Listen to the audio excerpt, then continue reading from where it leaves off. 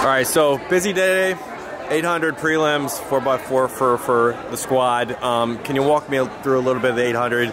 You know, it looked like you measured it pretty good, and obviously you make your way through the finals. So can you talk to me a little bit about that? Yeah, that was a pretty intense 800 semifinal. I mean, having the little cue and running too flat is pretty crazy in my opinion, but you know, I feel like I made some mistakes. I think I got thrown off that last 200. There's just a lot of things going on, and so it's hard to gauge what's going on behind you when you're in the front. But overall, I think just shaking the rust off, getting good first race here in Eugene, and I'm just really excited and honored to have a spot in the finals. So. What can you say about the speed in which it took to get to the finals? I think it was 4 or 5 ran too flat today.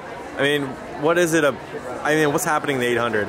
I mean, honestly, like, it's one of the fastest years it's ever been, but also one of the deepest. I mean, I think the event is on collegiate record watch, but also I think a lot of people have a shot at breaking that record. So it's definitely very exciting to be a part of, and obviously pretty intense with semifinals. You can't go out there and just control it and run slow anymore. Like, you have to go out there and give like a solid 90% effort. So just to go out there and run my best and get a spot, you know, I'm just super grateful. Yeah. So it feels like a lot of women are on equal footing though too. Anybody can win that title. Yes. So you know, you talked about fixing some technical things. I mean, what do you think it'll take on that day to kind of just get everything right?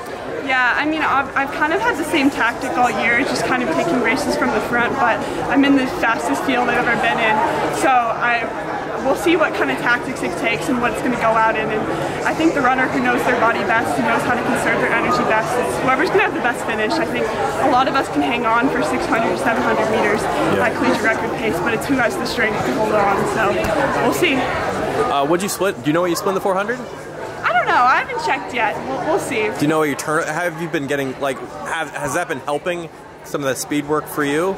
Yeah, I mean, we've kind of always done consistent 4x4s. Trying to get like sub 52 splits is always a goal.